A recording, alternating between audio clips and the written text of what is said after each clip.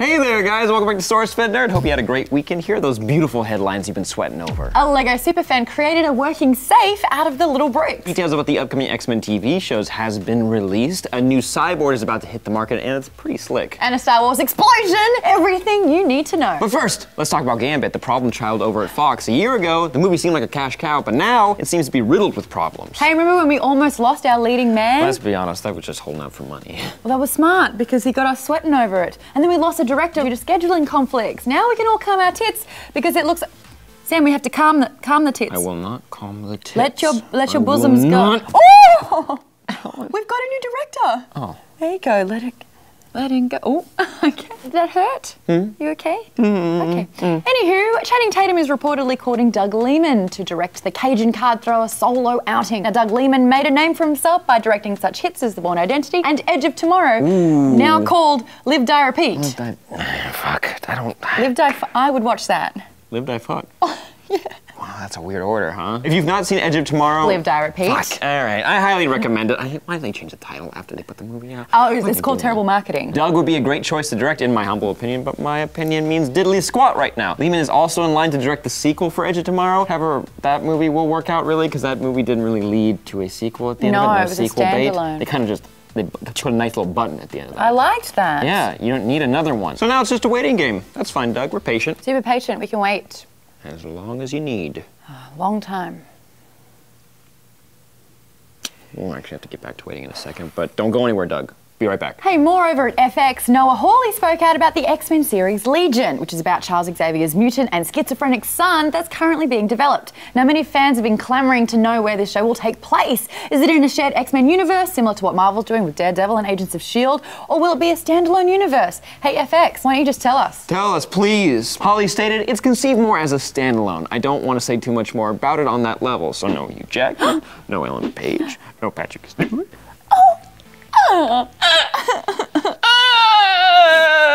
Does it sound like I'm crying? No, it sounds like you stubbed your toe.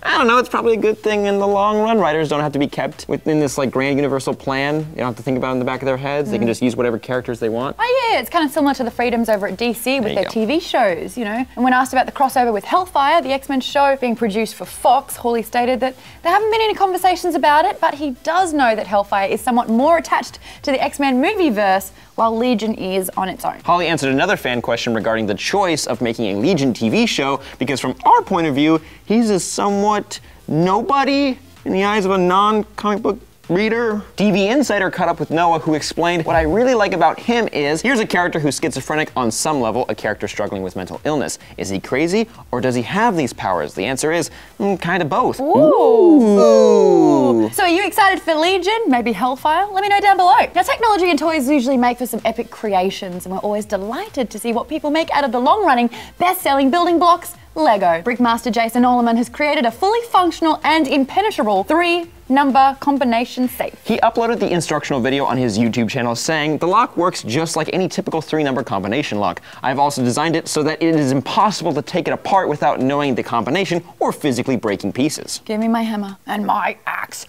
Boom! Now this means that anyone, if you have the means, the supplies, and can take instructions really well, can build their own mini safe. Let's add this to the awesome creations made by LEGO users like this Volvo car, a battleship, the Serenity, and this mech suit from our previous video. Stop oohing. That's worth. You ooh too much. You're an over-ooer. Ooh. There it is. Now it's like you're feeding me back the ooze. That's what you get. In some fun tech news that's just another step towards a WALL-E future, a Chinese tech company has unveiled a brand new take on those popular self-balancing scooters. It's called the 9bot Mini, and at first glance it's kind of somewhat cumbersome and overall not as cool as the original. Oh, cool is definitely a subjective word. Hey. That I would use when describing those. Hey. I don't... I got from point A to point B at the speed of walking without walking. That's what scares me. We're on different pages then. But there are some perks to this version of the non-hovering hoverboards. This little babe only weighs in at 28 pounds, which is around 13 kilos. The handles make it easy to carry around, but not to store. It hits a clean 10 miles per hour on a good charge, and it clocks in around $315. And when compared to other premium cyboards, that's what they're called, cyboards, This is a steal. Does this mean that we'll get it? Probably not. Do you think it's a good idea to buy a bunch of them and then create a roaming street gang on cyboards? Absolutely. Yes. Hell yes. Oh, I think that's great. Sam, we should do that. We gotta be on the same page. We could, like Monday, we'll be start in a gang. Yeah. Start a gang. I'm so down. We're starting a gang that's on record. What about you guys? Will you buy one of these, or are you still too cool for these hoverboards? Sam, you know they're not really hoverboards. It's the closest we're gonna get, Maud. I have faith in the future. And now, it's the news we've all been waiting for, Star Wars news. So where to start? Disney dropped a new poster seemingly split between the light side and the dark side of the Force, with the main focus being Rey, sandwiched between Kylo Ren and Finn, with some epic lightsaber wielding action. Ooh. You just oohed again. I know I did, but I did smaller. We see Han Solo and Leia, who is looking a lot more regal. Could she be Queen Leia? Good observation.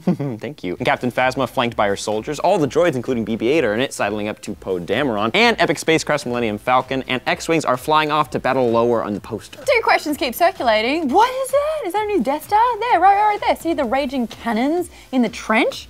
No? Tell me I'm wrong. I can't see. Oh my. And as much as we keep crying, Luke, Luke, Luke, we still can't see him anywhere.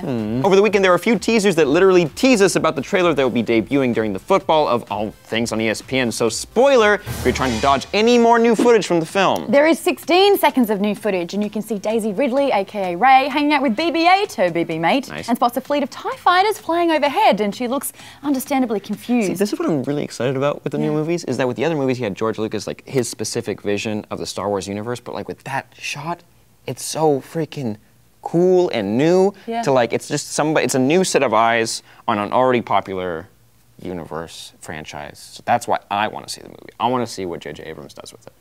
Yes, Sam is excited to see this movie. He just doesn't masturbate with a lightsaber. Then Poe jumps out of his X-Wing to see Finn. Looks like they're heading into war. And lastly, how's that montage of epic gazes from Rey, Poe, BB-8, and Finn?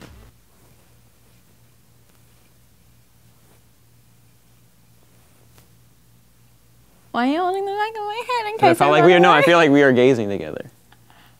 The full and final trailer will be played during ESPN's Monday Night Football broadcast tonight, October 19th, specifically during halftime. Now, the game itself begins around 5:15 p.m. PT, or what's that, 8:15 Eastern time? There you go. If you're in the United States of America. But we don't know when halftime's going to be, so you may have to watch some of the sport game.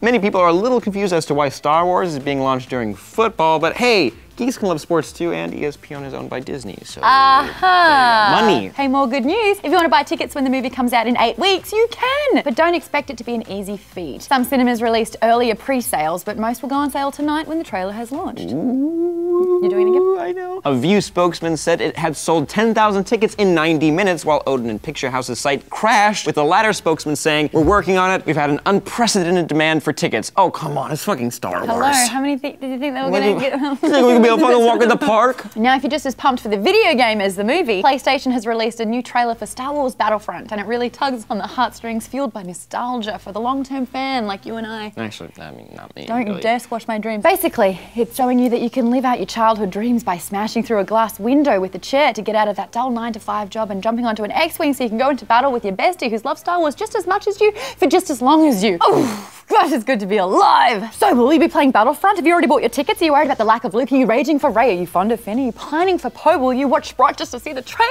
Ooh, ooh, breathe mod. Turn a little dark. I am not on the dark side. I'm a Jedi like my father before me. Okay.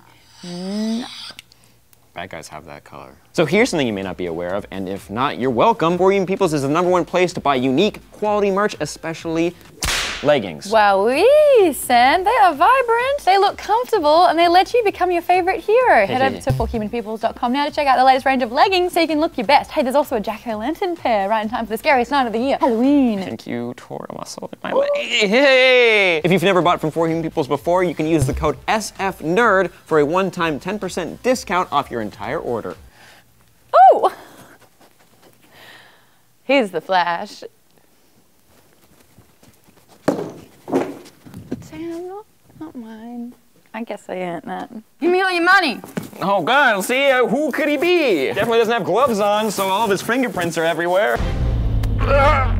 Oh, something cracked.